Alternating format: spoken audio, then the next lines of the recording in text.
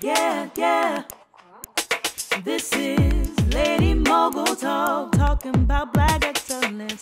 Ladies building legacies, fostering communities. There'll be topics to grow with dynamic heroes. Time to secure the bag, elevate your goals, yeah. If you gotta grind, go ahead and take some time. Free your mind, leave your worries behind. Expand your possibilities while learning new strategies. Every time with Avery, knowledge will be guaranteed on Lady Mogul Talk. Welcome back to another segment of Lady Mogul Talk. And today you're in for a definite treat. We have Felicia Roberts, an inspirational speaker, registered nurse, author, and teacher who is passionate about helping women of faith overcome adversity as they navigate their healing after divorce. While Felicia is not an advocate of divorce, she knows firsthand the obstacles women face and has made it her mission to not let them walk alone. As a registered nurse for 30 years in the most trusted profession, Felicia served on the front lines of the COVID pandemic. We thank her for her service. Felicia served and utilized her gifts as an inspirational speaker, communicated to her teams and patients with compassion and collaboration. And this was one of her monumental times in her career that proves she understands the tenacity and fortitude it takes to walk people through real life changing decisions while honoring their journey. Using her extensive experience in ministry, she is highly sought out after to teach and share her stories of how she breaks down barriers at women's conferences, workshops, radio programs, and community service events. Her authenticity, transparency, and impactful insights have paved the way for Felicia to be invited as a frequent guest on Living Well with Dr. Peg radio show. Felicia is the founder of Courageous Coaching and Consulting, and her passion is to help courageous Christian divorced women pick up their pieces, avoid pitfalls, and also save emotional time while they recover and rebuild their life as they walk in their whole purpose filled life.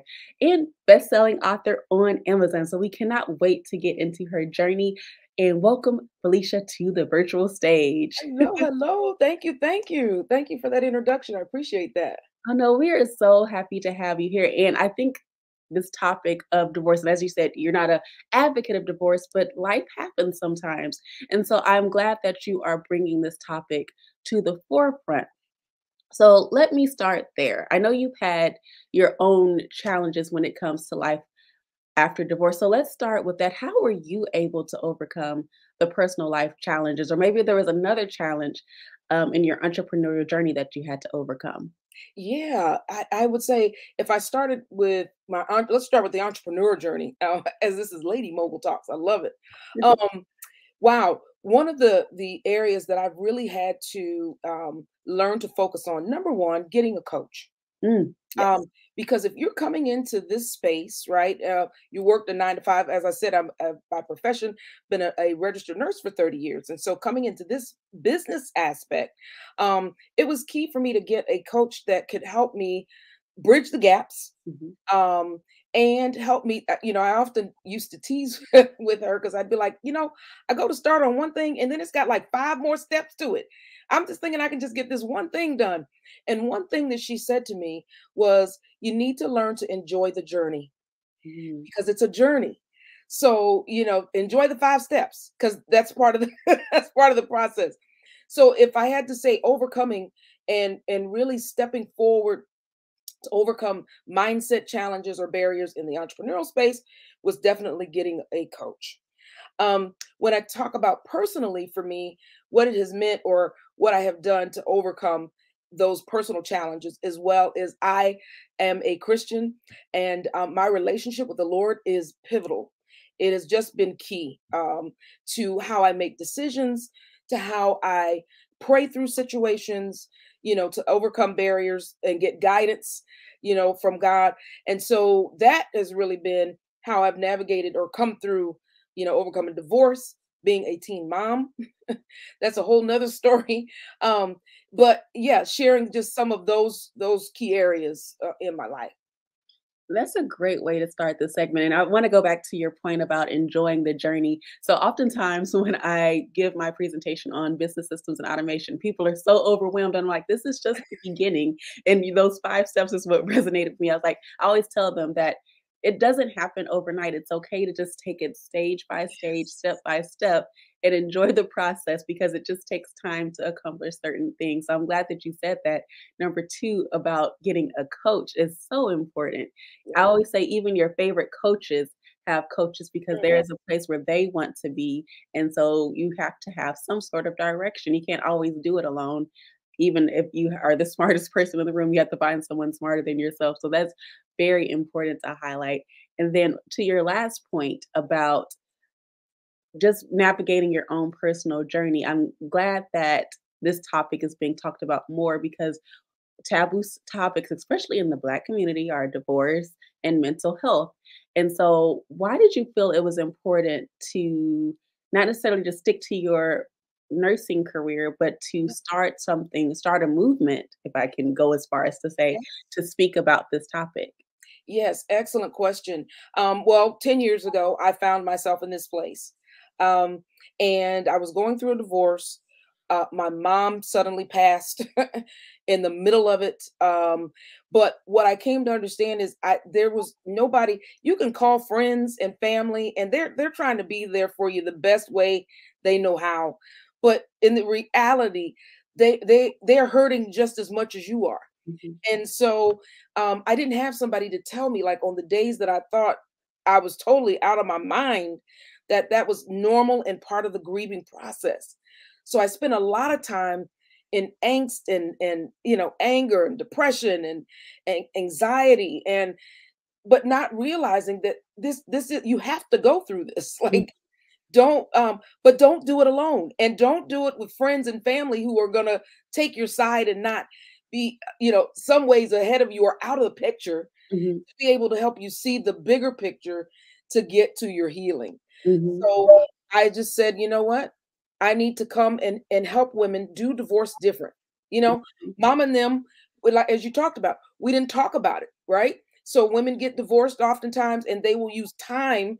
It's one of my gosh, one of my scratch board, because we will say like, well, time will heal all the wounds, and it won't, because I have seen women personally, and in my family and friends, that 10 years down the road, they're just as bitter as the day the divorce happened, because we didn't do anything to heal. mhm, And so that is my passion, is to help women heal properly, do divorce different. You don't have to be bitter Betty. You mhm. do not have to be scrolling his social media trying to find out what he's doing with his life. Right. You you can get loving you again, and not focused on the past or feeling like a failure or having shame and guilt overwhelm you. And Mhm. and it's like, who can you talk to about those things? Because they really, it's a challenge for them to understand fully that place. That's true. And building community with like minded individuals who share similar experiences is so important. And to your point about grieving, I have not experienced divorce, but I have grieved in a relationship because of some personal trauma. And Yeah. that was so weird to me because all of my life I had been, happy go lucky and everything. But then this whatever instance happens and you're like, this is new, what do I do now? And so I think it is very important, again, for conversations like this to happen, but for women to bind together and say, oh, I've gone through this as well. And Yes. that's the importance of your mission. Yes. Now, for someone who is struggling, the bitter Betty, as you said, or they want to find a way out of that negativity or find their next step, what advice would you have for them? I would certainly say, definitely connecting with a coach. I speak toward groups, and that's fine, support groups. Mhm, The difference in the support group versus a coach or someone who is a little bit ahead, and it can be a counselor if mhm, that's, if you need more work that way. mhm, Um, but the difference is the support group. Yes, we're all common. We've gone through the same thing, but I'm in it with you. So you may come to me and you might have you may have solved that area or that problem, but now how do we do the work that's required? One Mhm. of the things I work with women on is core values. When you've been married, as I was for 13 years and in the relationship for 21 years, you come out and you're trying to figure out, who are you? Mhm. So we can sit in a support group and we can talk about, but how do we get to the individual work that needs to happen, Mhm. and then be in a community again to help us support doing that work that's required to getting to us to who we are now. And that's just one area. But yeah, That's wonderful. And so this is a perfect segue into the services you offer. And before we do that, I would just want to thank you for participating in the Mogul Code Summit as a sponsor. And yes. so we featured her business on our website and at the summit. So tell us more about the services you offer across your businesses. Absolutely. So I am also a author. And so I do have my book that I wrote called You Can Again, Picking Up the Shattered Pieces After Divorce. And my goal is to get it in women's hands so that they can have practical tools to know that there is life after divorce. So I have that book. I also do have coaching services. So I offer one-to-one coaching for those women who aren't necessarily ready to be in a group, or Mhm. they're ready for just, they want to just focus on their pathway or their career or whatever's a priority to them. And then I offered group coaching because I do know that community is huge as well. I agree with you when you mentioned that. Community is huge. So being in a group of women who are different phases or stages, and then having an opportunity to have a coach walk that group through getting from, and I always start with mindset. We all start at the basics. Let's just start with and core values, because we got to understand from the place that we operate now as being divorced, who are we? And Mhm. so we start there and walk out that journey to getting clarity to the next steps that you need to take. And every woman is different.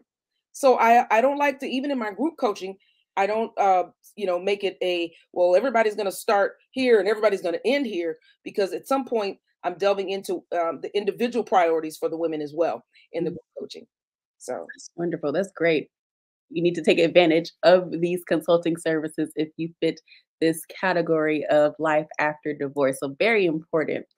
Now, shifting gears just a little bit on your entrepreneurial journey, yes. today, what would you say has been a pivotal moment in your success?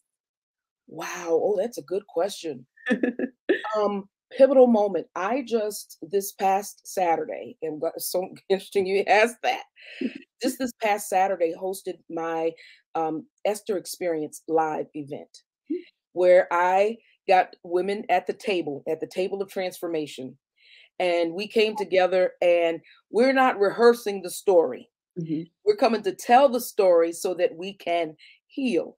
So that had been something that was on my plate since I started my business, and I was like, I'm not sure when I'm going to get to that because I'm laying some of the other groundwork, and finally was able to launch that and bring these ladies in the room and to see the synergy, Mhm. to see them um, connect, and like, I didn't know that. Okay, I'm not this. Sis, I was going through that same thing, and the transparency, because so often, as we were talking about, um, the guilt and the shame will keep you hidden. But Mhm. they were just, so when I talk about a pivotal moment in my entrepreneurial journey, being able to launch that live experience for women, I hands down. It sounds like we needed to be in the room. That sounds wonderful. So, for the transformation that you have seen, I know we talked about your services, but walk us through what that is like, or maybe there's a case study that you have witnessed in your consulting. Yeah, absolutely. One of the ladies that I work with, and she wouldn't mind me sharing her name, is Evelyn Samuel. Um, and boy, starting from being in a place of angst and pain and confusion, and all the ball of emotions that come, walking her through her journey, and then seeing her be able to write a testimonial and say that she is now healed and whole and no longer in pieces. Mm, You know, that for me, it is monumental, because That is the reason why. That's my why. So seeing her go from that to be able to show up at a workshop and then to be remarried now, and seeing her now flourishing in her new marriage and no longer, dealing with all of the emotional upheaval from the past, is just, and we still talk today. So seeing that, being a witness to that, yeah, those are the reasons why. Wow, that is quite a testimony right there. And it's great to see, even with my own business, the transformations that we are able to provide to them. So I know for you, it is just comforting to know the impact that you are truly making with your clients. And so just kudos to you again for just being the trailblazer for this movement. Yeah. Now, I want to ask, from your experience with your clients, what do you think that, or what is one thing you wish you could change about the way your clients or customers or anyone approaches their personal life or business? Hmm. What is one thing I wish that I could change? I wish I wish they would recognize it sooner. Mm, I wish that they would recognize the value mhm, of having someone who has been in your shoes mhm, and can help you walk through and get there sooner than the 5 or 10 years that it may take you doing it on your own. mhm, So yeah, for them to be able to get free sooner than taking all of the long, and sometimes that's necessary in our journeys. Don't mhm, get me wrong, I'm not discounting that, but the areas that you don't need to, mhm, where you have somebody who can flip a switch and they have a tool or have mhm. something that you need that can help you there, that's what I would wish. Yeah.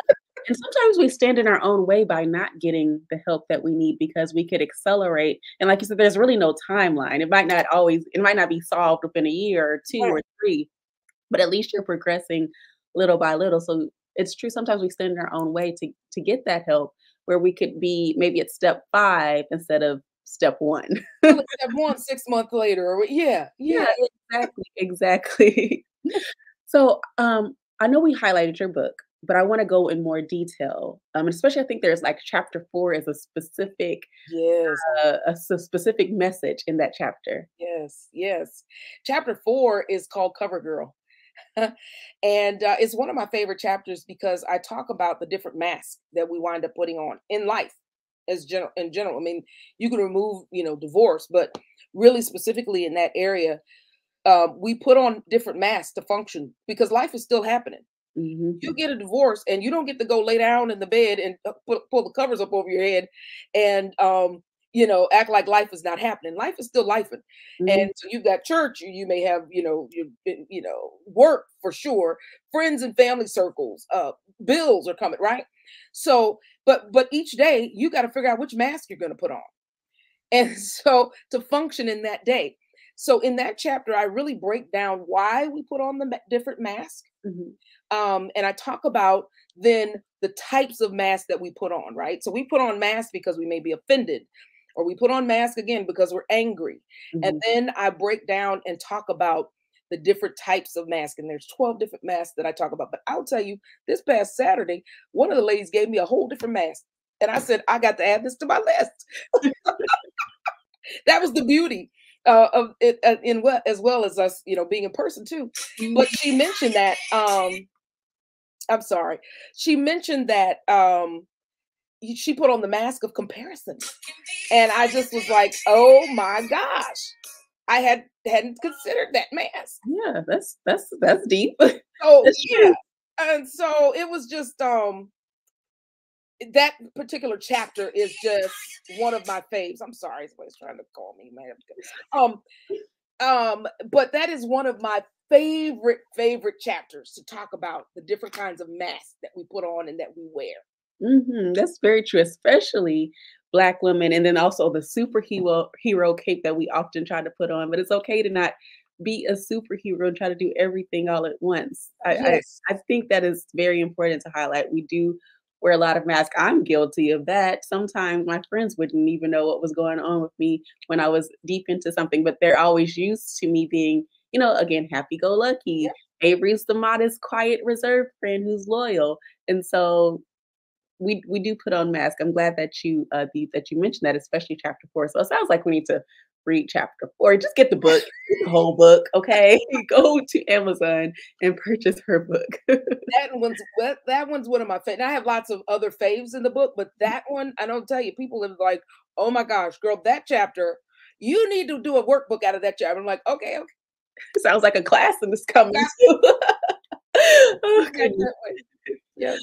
So shifting gears again, I want to ask, what is next for you? Where do you see your business and your movement going? Oh boy, man, you making me need to write some stuff down. Um, where do I see? I really see more community building. So I would love to in the future host a retreat. So not just an intensive or a day workshop, but really a retreat where women can come and spend time together with different components. Maybe there's a career component. Mhm. Maybe there's, of course, a relationship component. I deal with empty nesters typically, so it's not that we're co-parenting or have that element. Um, and I see myself doing speaking engagements as well. So that's some of my future plans as well. Touring, ideally with my book and offering my services that way as well. Well, you heard it here first. We're going to hold you accountable because we look to see that coming soon. Yes. You can't wait to see the evolution of it.